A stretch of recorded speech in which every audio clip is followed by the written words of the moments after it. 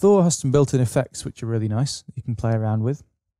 Our sound has been generated here in the oscillator section, passed through the mixer and the filters. Next it gets to the LFO section. These LFOs are assignable in the matrix down here. You can see that this patch has a lot of assignments already going on. Basically, you can assign any source in Thor from the source column to control any destination. And you have variable amounts that you can dial in here as well.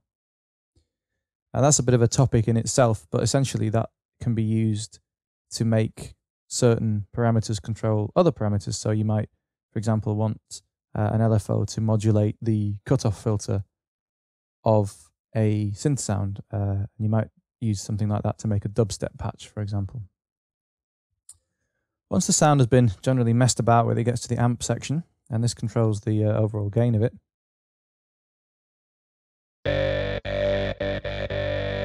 It's then passed to an effects section, which is nice because it enables you to just really add a bit of sparkle to your sound. So there's delay and chorus, and they're both configurable.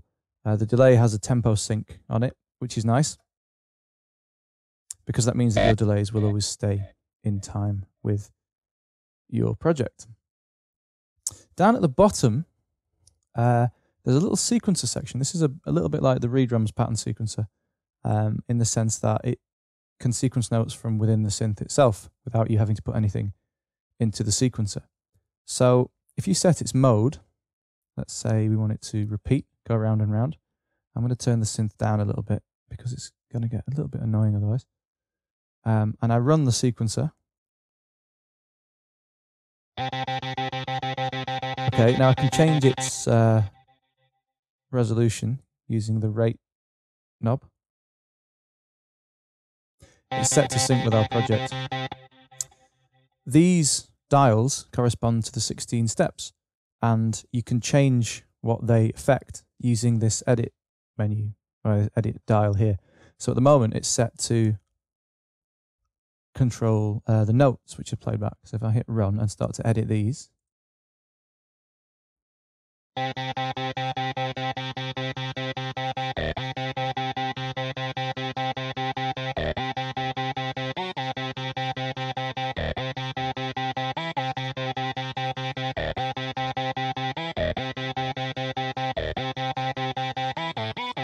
and then you could change this so that they now control the velocity of the notes.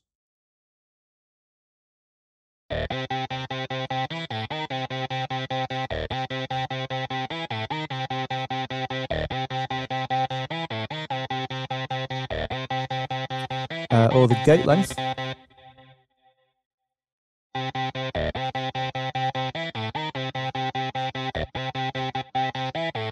The step duration.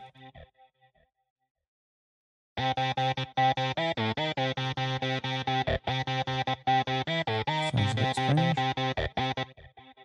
And you can also edit the octave range over which these work when they're set to control notes. These little buttons can be used to turn steps on and off.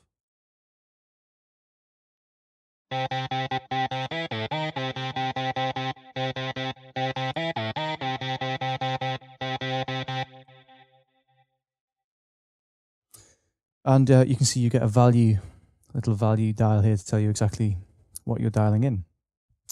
So that's a brief look at the Thor synth. There's a lot to take in there, but it's one of those synths that you really have to play with by yourself a little bit to really get the most out of it. But it's not as complicated as it looks. That's the main thing. Let's have a look next at the Maelstrom synth.